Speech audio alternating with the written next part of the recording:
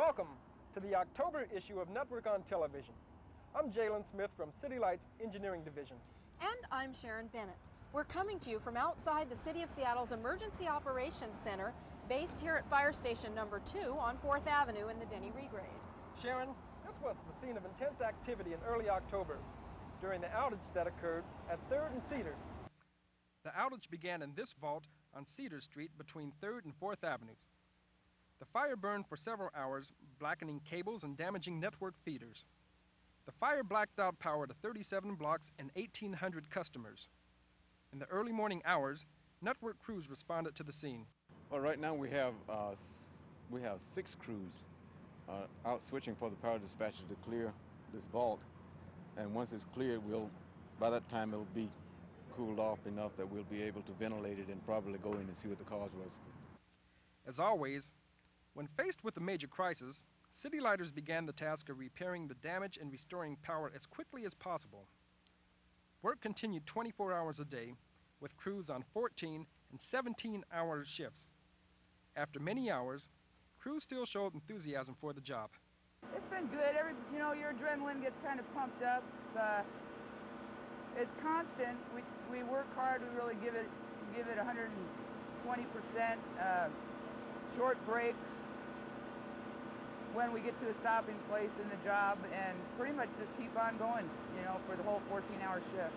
This room in the Emergency Operations Center was activated for the crisis so that all city coordination for the outage came from a central place. EOC, J. Smith. Police, fire, and other city department personnel coordinated with City Light staff to track the situation and keep the public informed 24 hours a day. Large generators were provided to bring power back to some buildings. Technical metering staff worked closely with these customers. As part of the technical meter, we do go into customers' panels, and we're familiar with the gear. That's probably why we probably picked to do the job. It's different because we're out here in a time of need, and we feel like we're doing some other than routine work. Just being part of the team, I guess, is what it's all about. As repairs progress, crews continue to work diligently with outstanding coordination. One of the remarkable things is we have had no accidents that I'm aware of. The amount of work that is being done, totally, completely accident-free. Morale is good and better than what I anticipated. Power is restored just before 11 a.m. Thursday morning. When the lights came back on, relieved crews continued the job of completing repairs, restoring buildings to full power, and removing generators. Things are returning to normal here by the vault where the fire took place. Investigations continue, but once again, City Light can be proud of a response in record time. Sharon, with some feeder rerouting and fast action, service was restored 24 to 36 hours earlier than originally projected. That's absolutely right. Jalen, you're one of our City Light employees who volunteered to co-host NTV. It's nice to have you with me to tell us a little bit about what you do. Well, thank you, Sharon. I am an electrical engineer in communications. It helps to have a cool head in this position. We recently installed a new 800 megahertz base station repeater at North Mountain. At the end of the month, we expect to have our alternate microwave path energized at Siegelson Ridge. And you're also on the Employee Survey Advisory Committee? That's true. I am one of the co-chairpersons on this committee.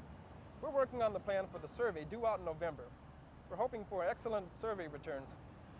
Keeping track of the employee survey goes hand in hand with measuring our corporate goals. One of the 4 goals is customer service. Checking customer satisfaction is an ongoing activity.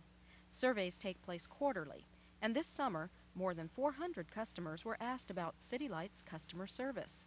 Seattle City Light would like to improve their customer service and would appreciate your input. Any information? Our goal is to increase the customer satisfaction rating from 82% in 1992 to 97% by 1995.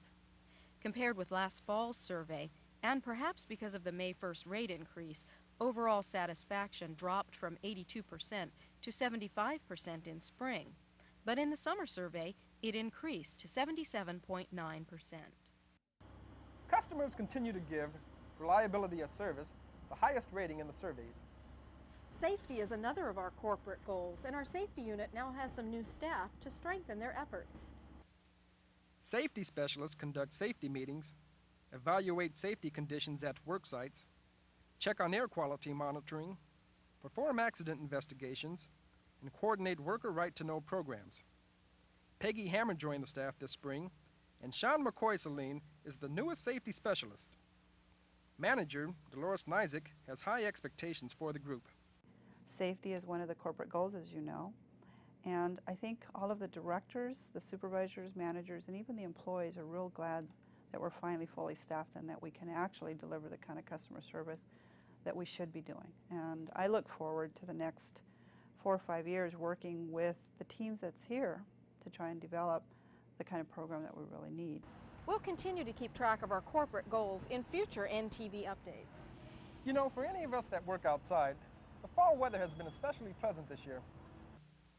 And it made for a beautiful setting along the shores of Lake Sammamish at Vassar Park for the 1993 CLIA picnic.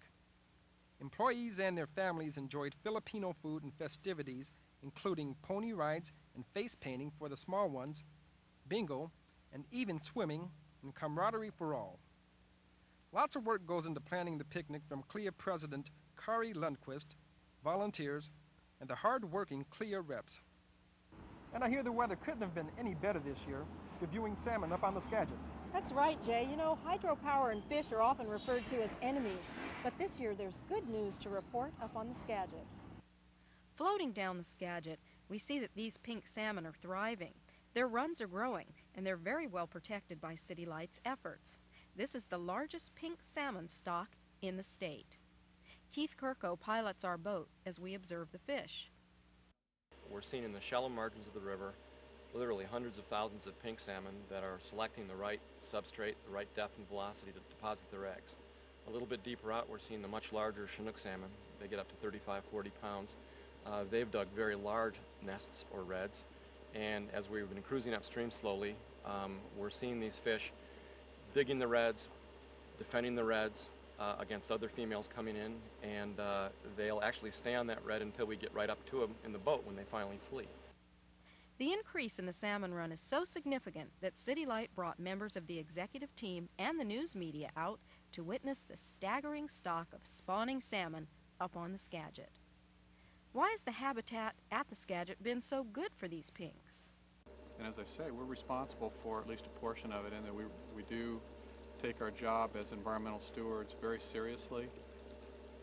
We go to long lengths to try and protect these fish, and along with several other divisions, including ours, I think we do an excellent job, and something I think City Light can be proud of. There isn't a day during the year when the flow in the river isn't coordinated with the fish in mind, and that's significantly different than the way it's done in other places, and I think I'm proud of working for this utility with that sort of environmental concern, basically. City Light's control of the Skagit River has eliminated 2 of the species' enemies, flood and drought. Fish would be severely affected if there were no control of water levels and flow on the river. City Light employees put their money where their feet were on a recent Sunday morning as they joined in this year's AIDS Walk. 250 city employees joined thousands to fight AIDS. The City Light team and sponsors helped raise $1.5 million for this worthwhile effort. Raising money for good causes and helping those less fortunate comes naturally to City Lighters. And when fall is in the air, the Combined Charities campaign can't be far behind. The Combined Charities kickoff started October 1st at the Seattle Center, and events are scheduled throughout the month at all City Light locations. Make sure you're part of the action. It's something we can all be proud of.